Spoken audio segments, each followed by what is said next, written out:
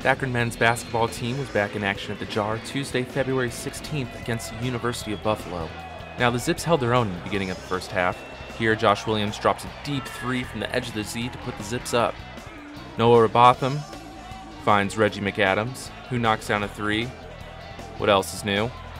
Robotham was dishing out assists throughout the game. Here he finds Aaron Jackson for a corner three. Noah finished with 6 assists on the night. But the Bulls took control of the rest of the first half. Here Williams turns the ball over for an easy putback. Later in the first half, the Bulls push the ball up the floor, and they just walk in for an easy lay-in. Then another turnover by the Zips leads to an easy layup for Buffalo.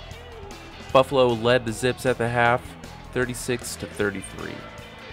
Then things start to get interesting in the second half. During the half, a technical foul was called on Buffalo's coach, Nate Oates. Antino Jackson buries both free throws, which ultimately revitalized the Zips. Then the Zips start coming back to life.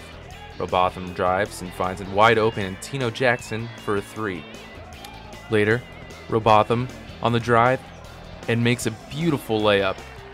Then Antino Jackson returns the favor. Nice drive, finds Noah in the corner for a huge three. Noah finished with 16 points. Then Reggie McAdams wants in on the action. Here he knocks down a three. Next play, McAdams definitely has a driving lane, but instead goes for the three. Why not? Jackson, another three, and this is why we're third in the country for threes.